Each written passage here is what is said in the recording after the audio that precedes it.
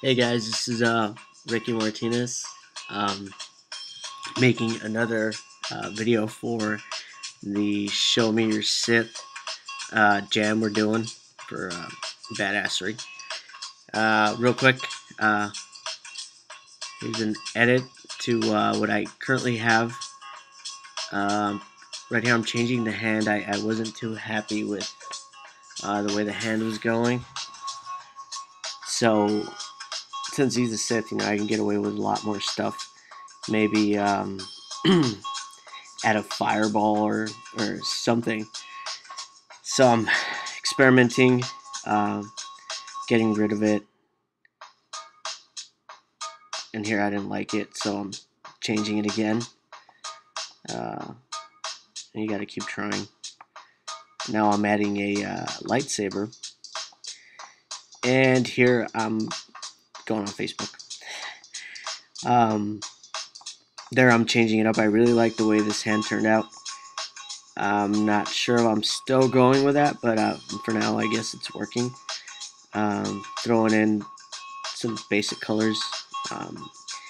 Flopping my image. I constantly flop my image to make sure that it's reading well.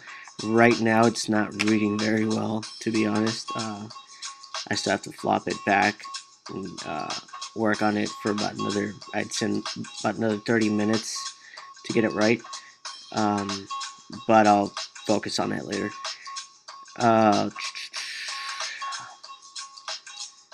Alright, still working on the hand, and I have that man's face for reference. I'm not sure who that man is.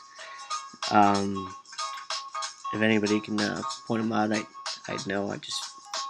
I just googled evil smile, found that. Here I'm focusing on the face again. Trying to get my values right. Trying to make the face read as much as I can. Trying to get my lights and my darks correct.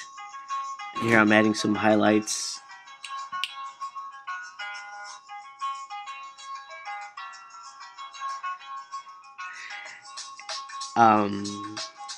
More highlights to the neck piece. I'm not sure exactly what it is, what that neck piece is. I've always kind of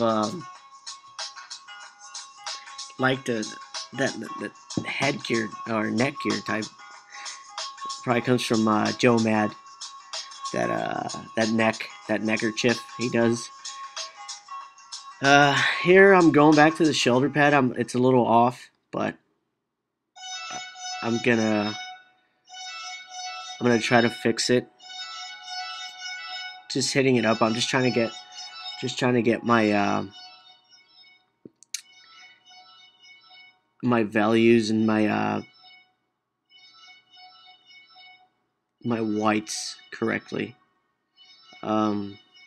Okay. I went on Facebook there. I kind of cropped it so y'all can read my stuff. Where am I at again? Okay, here I tried some crazy stuff. It didn't work, so never mind that. And here I'm still trying to make the armor as shiny as I can. I didn't use reference for this, so it's a little off. But I want to go. I want to use as little reference as I can for this piece. Try to make it as realistic as possible with little reference. Let's see. I'm constantly merging layers, creating a new layer, and experimenting with it. If I like it, I'll go ahead and merge a layer down. If I don't like it, I'll get rid of it, obviously. Here I'm going back to the face, constantly going back and forth from the face to the armor and the anatomy and back and forth.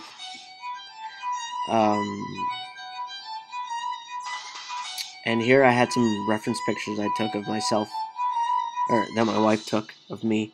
I actually kind of like that blue lighting on it. I might overlay that. It actually almost fits.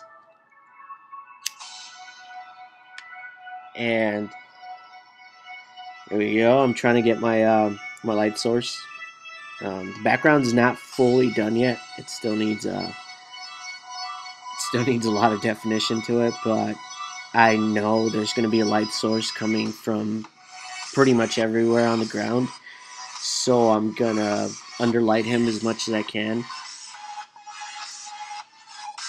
Um, so here I am working on that lighting and the reference picture I have.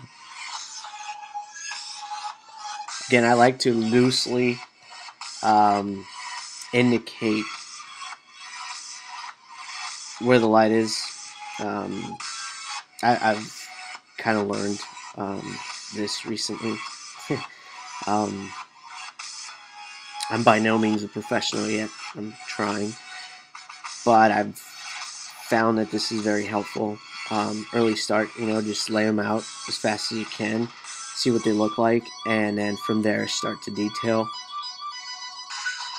Just giving you a good outline of what it's gonna look like. And here, I got rid of that arm.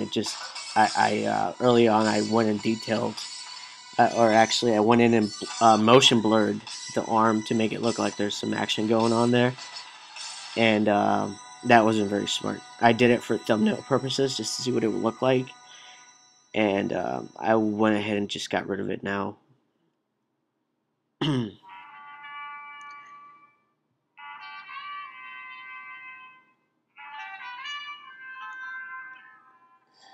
Okay, and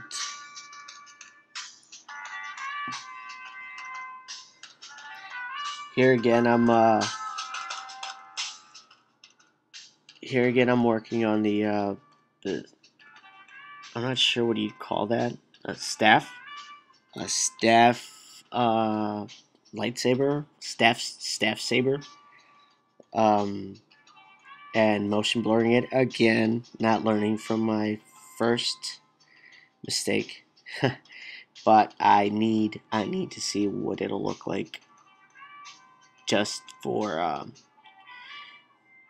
planning purposes, and I don't mind going back and reworking that because I'm not a professional, so I need to know what it looks like before I go ahead and um, detail it. It's a fail-safe that I do over and over and over again. I just need to make sure it's correct, or at least works a little bit. There I'm working on the back leg, and I got rid of that kilt thing that I had. I'm not too sure about this pose right now. As of right now, after I'm done with it, it looks a little feminine, but there's a little bit of movement, so I kind of don't mind it. I might throw the kilt back in there just to hide his butt. Um, I'm not a big fan of butts, guy butts. Girl butts are all right, but guy butts on a piece are a little awkward, a little feminine, and that's not a good aesthetic for male pieces. I mean, unless that's what you're going for, but that's definitely not what I'm going for. Um, and here I'm testing out my brush. I'm making sure the opacity and the opacity and the other thing. I'm making sure it's making a good line and not getting crazy. I mean, here I am. When you see the black and white, that's just a saturate. I learned that from Feng Zhu. It's a saturation layer, all black, and you just click it on and off. It'll show you pretty much a grayscale of your image. And here I am reworking the lips and the nose. Um,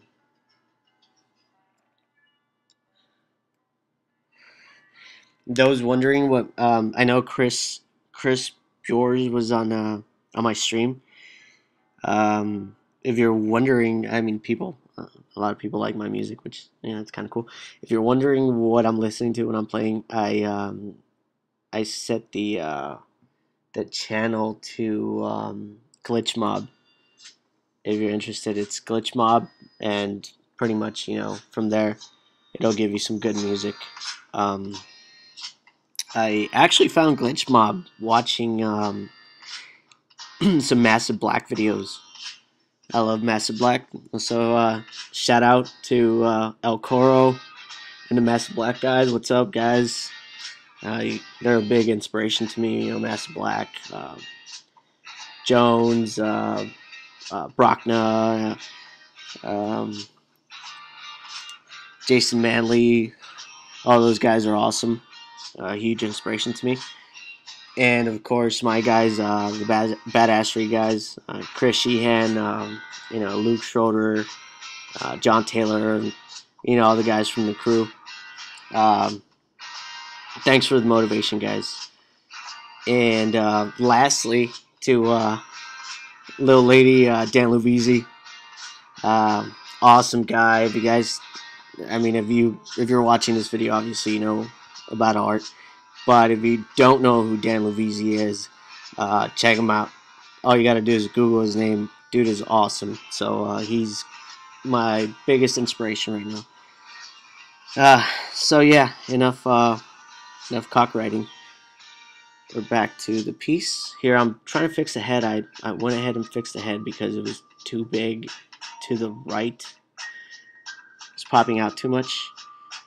But we're nearing the end of the video, and so far I relayed it out pretty much. I did a separate version, which I constantly do, and it slows me down a lot. But that's pretty much it for now. This is part 2 of Show Me Your Sith. If you guys are interested, join the jam.